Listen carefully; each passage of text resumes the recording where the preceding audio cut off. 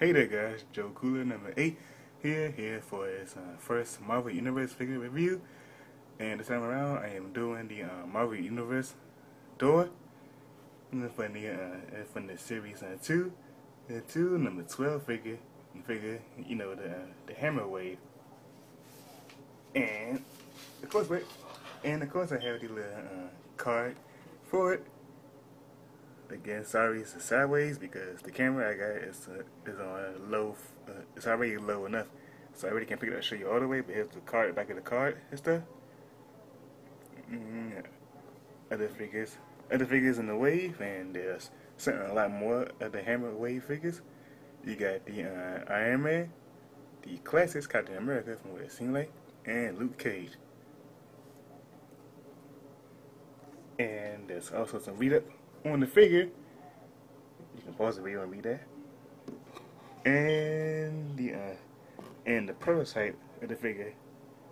Now, yes, I said the prototype because when they basically use the picture of the figure on the back of the card, I'm assuming they're using prototypes of these things because sometimes you got things that look better than the figures, and sometimes you just have prototypes that might not look all that much great. But I'm pretty quite sure this is the prototype because the hammer's in the other hand, unless they shot it from a mirror angle. Yeah. Here's the front of the card as well, in case you really want to care about that. But oopsie. Anyways, getting on to the figure itself. It's the Marvel Universe Thor, and this guy right here. It's about where you can't see it all the way in the ruler. He's almost about 5 inches tall. 5 inches tall, so he's a bit so these guys are no longer classified in the 3 1/4 inch scales. These are nearly 5-inch figures because he's definitely over 4 inches. So I think it's time to stop calling all Marvel Universe. I think it's time to consider all Marvel Universe figures as 3 1/4 inch figures, don't you? Because they grow out so big. Anyways, scope wise, he has a lot of nice detail on him, and the Marvel Universe figures are famous for having a whole lot of washes and airbrushes effects like that to get them more like a shadow, get them more like a little shadowy look to the figure and stuff. So yeah, all Marvel Universe figures except for the Secret Wars and everything has like a little shadowy look effect onto them, and that's pretty great. The face sculpt is pretty great too when I'm done, even though you really can't see it on the camera, because if I try to put it too close, it will lose its focus. But trust me, this one, it's a great looking face. It's okay.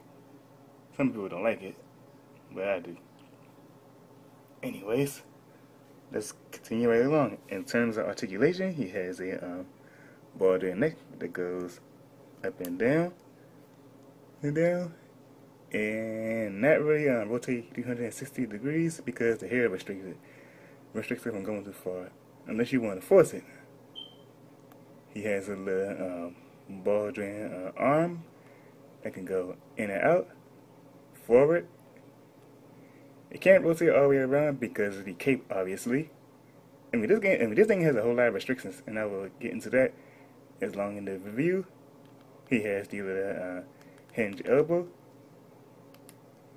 the bicep swivel as well, swivel wrist,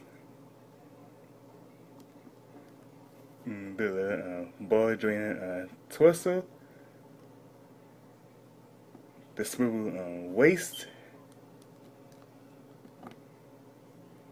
He has the same type of ball joint that all the Universe figures has when they're in jump, but not all figures have this little cut swivel, but some figures have it, some figures don't. I guess like big and hokey figures have this bicep swivel, but not all of them have the cut swivel. So don't expect all figures to have the all articulations like Thor. But anyways, he got that, and he also has like a little swivel in the thigh. He has the double hinge knees, which are restricted again by how big his leg is. Oh yeah, too, and his legs are restricted too, so they really don't go all that much far up. And he also has the ball joint ankles as well, the ball hinge ankles. They also move side to side. And he stands perfectly without his figure stand. I see that. Some people think that you need a figure stand for people with capes and stuff, but no, you don't. You just gotta get certain figures in like a certain angle to have them stand without their stand. So, yeah, they wouldn't make figures that don't stand all themselves. Anyways, continuing right along. Accessory you come with? You come with his little base, which is a very nice little base for Marvel Universe figures, nice and small. Got his name on it, which I probably use some nail polish remover to remove that stuff off of it, and just make it a regular Marvel Universe base.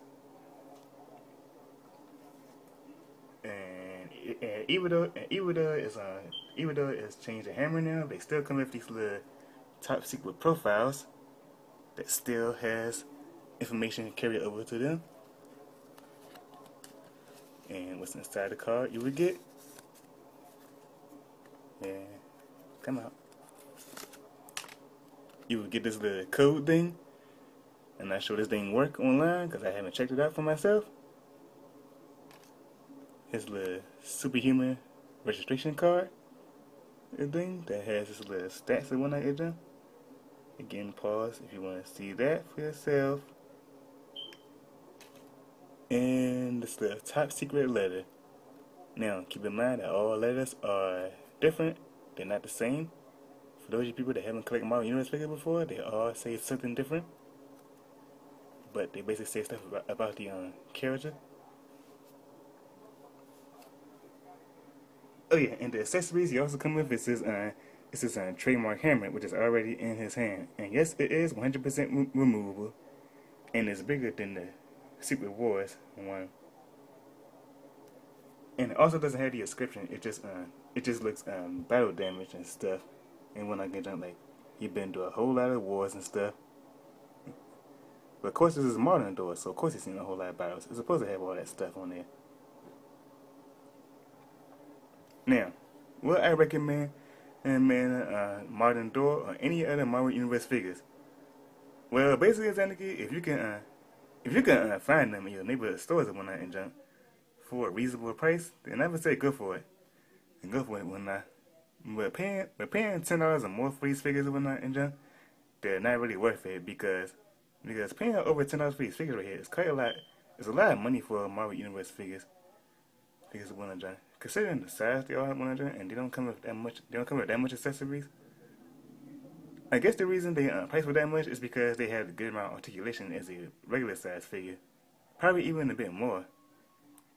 But I got in my Thor figure for a pretty good price, and I paid like $5 for it. It was from a grocery store, so I think either that was a steal or that was a great deal. But yeah, $5. Not bad at all. Not bad at all.